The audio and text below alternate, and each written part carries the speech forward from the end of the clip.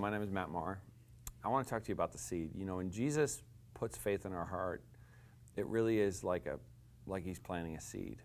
You know, when Jesus talks about the parables of the seed, you know, he talks about a gardener who kind of throws seed everywhere. And in some ways, you know, your heart, that's what happens in life, is that stuff kind of gets thrown.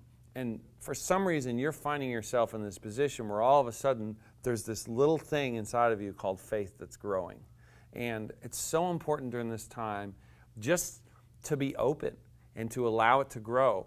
You know, and the funny thing about a seed is that you got to go where there's water, you got to go where there's sunlight, you got to stay, you know, when you're planting a garden, you got to make sure there's enough sunlight there and there's plenty of water. And so the thing about it for us as disciples is that once we've been given that seed of faith, my encouragement to you is to stay close to Christ and allow that seed to continue to nourish and to grow. You know, the funny thing about when you fall in love with somebody is there's way less cerebral activity happening.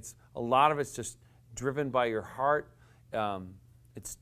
Yes, it's driven by your head, but it's mostly just driven by a passion. You want to know somebody more. You want to live in a more intimate way and be more connected with them.